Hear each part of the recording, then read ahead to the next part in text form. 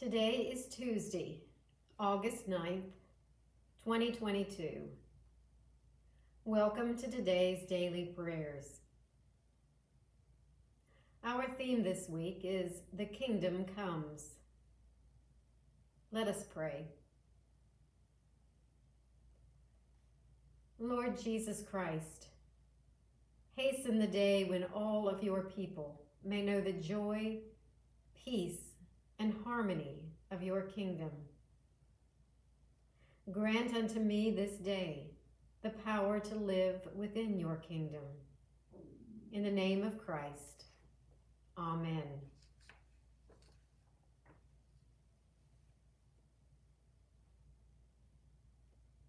Our psalm this week is Psalm 145. I will lift you up high, my God, the true King. I will bless your name forever and always. I will bless you every day. I will praise your name forever and always. True life is great and so worthy of praise. God's greatness can't be grasped. One generation will praise your works to the next one, proclaiming your mighty acts. They will talk all about the glorious splendor of your majesty. I will contemplate your wondrous works. They will speak of the power of your awesome deeds. I will declare your great accomplishments. They will rave in celebration of your abundant goodness. They will shout joyfully about your righteousness. True life is merciful and compassionate, very patient and full of faithful love. True life is good to everyone and everything. God's compassion extends to all God's handiwork. All that you have made gives thanks to you, true life. All your faithful ones bless you. They speak of the glory of your kingdom. They talk all about your power to inform all human beings about God's power and the majestic glory of God's kingdom. Your kingdom is a kingship that lasts forever. Your rule endures for all generations. True life is trustworthy in all that God says, faithful in all that God does. True life supports all who fall down, straightens up all who are bent low. All eyes look to you, hoping, and you give them their food right on time, opening your hand and satisfying the desire of every living thing. True life is righteous in all God's ways, faithful in all God's deeds. True life is close to everyone who calls out to God, to all who call out to God sincerely. God shows favor to those who honor God, listening to their cries for help and saving them. True life protects all who love God, but God destroys every wicked person. My mouth will proclaim true life's praise, and every living thing will bless God's holy name forever and always.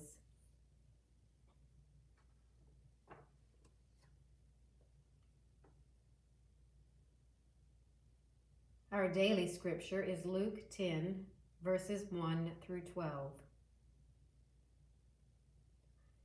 After these things, the master commissioned 72 others and sent them on ahead in pairs to every city and place he was about to go.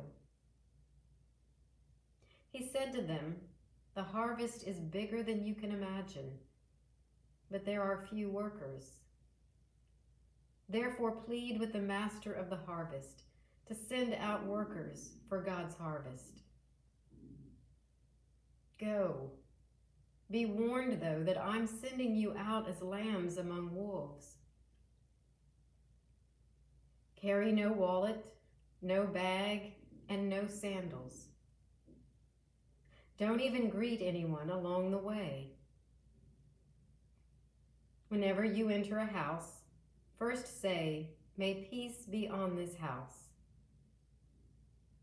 If anyone there shares God's peace, then your peace will rest on that person. If not, your blessing will return to you. Remain in this house, eating and drinking whatever they set before you, for workers deserve their pay. Don't move from house to house. Whenever you enter a city and its people welcome you, eat what they set before you. Heal the sick who are there, and say to them, 'God's kingdom has come upon you.' Whenever you enter a city and the people don't welcome you, go out into the streets and say, 'As a complaint against you, we brush off the dust of your city that has collected on our feet. But know this, God's kingdom has come to you.' I assure you that Sodom will be better off on Judgment Day than that city." This is the word of God for us, the people of God. Thanks be to God.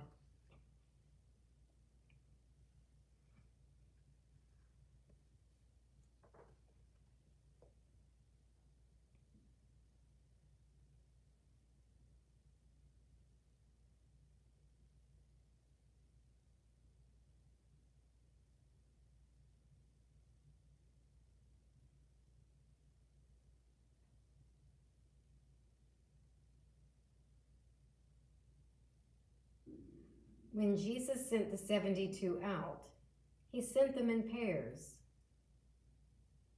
What does that teach you about how God desires us to do ministry? And why do you think that is?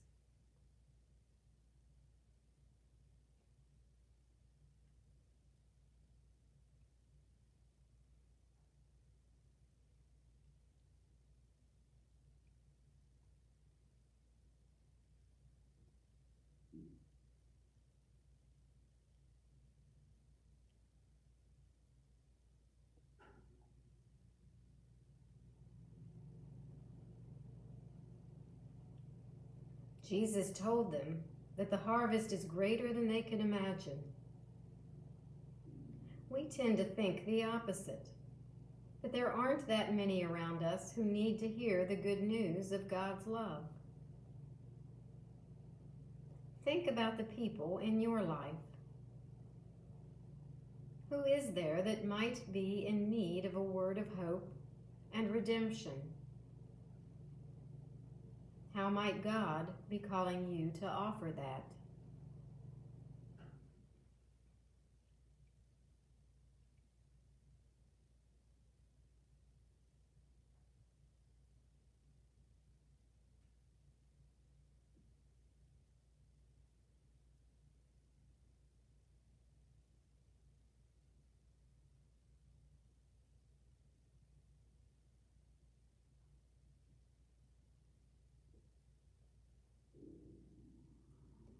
Jesus also told them that they would be like sheep going into the midst of wolves. In what ways does your faith life feel like that? Who are the wolves? How might God be protecting you from them?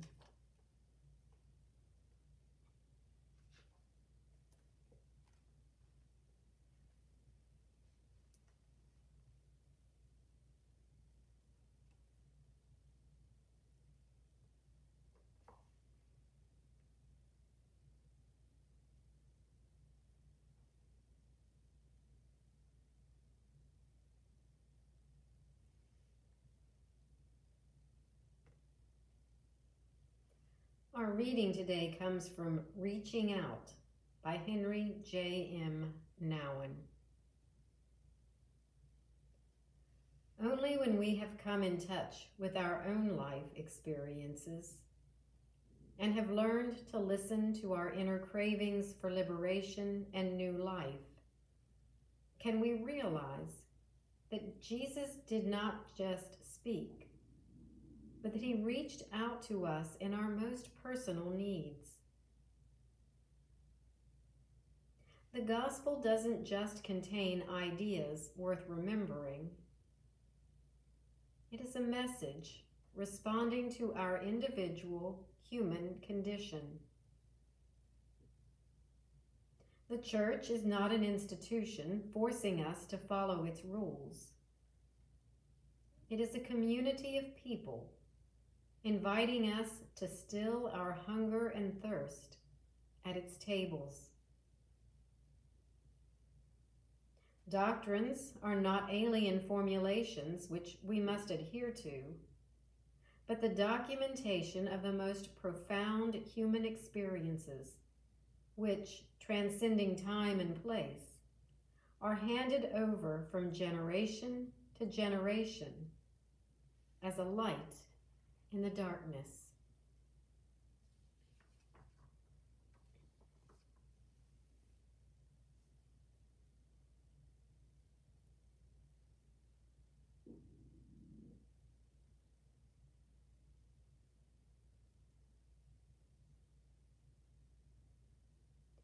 Let us pray.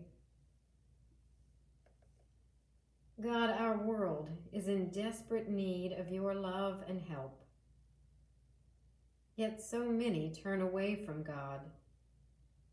They turn away from us when we speak of you, God. Give us patience to wait for the right time, words to speak in the right way, and love to let others walk away if that's what they choose to do.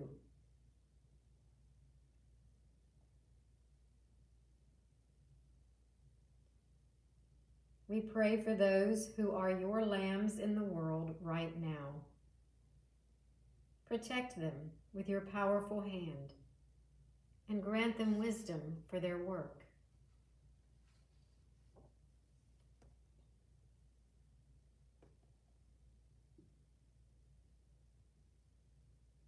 Lord, in your mercy, hear our prayer.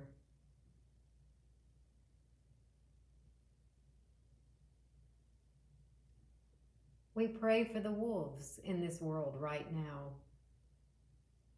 Turn their hearts toward you and give them the desire to choose a better way.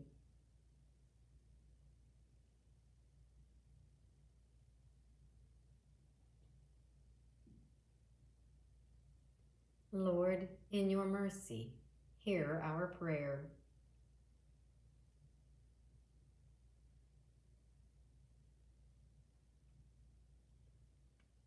We pray for those who are being harmed by the wolves of the world and who are being kept from experiencing your good news of love and mercy. Give them hope and guidance that they may find their way to safer pasture.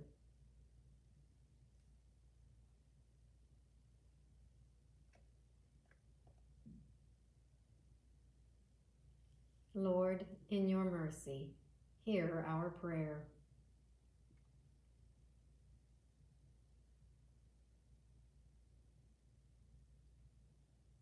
We pray as Jesus taught us, Our Father, who art in heaven, hallowed be thy name. Thy kingdom come, thy will be done on earth as it is in heaven. Give us this day our daily bread, and forgive us our trespasses, as we forgive those who trespass against us. And lead us not into temptation, but deliver us from evil. For thine is the kingdom, and the power, and the glory forever. Amen.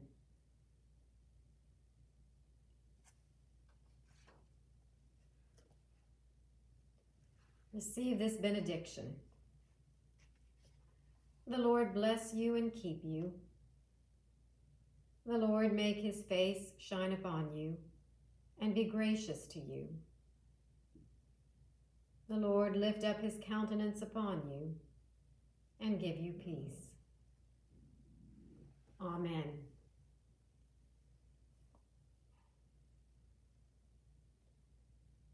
Go in peace.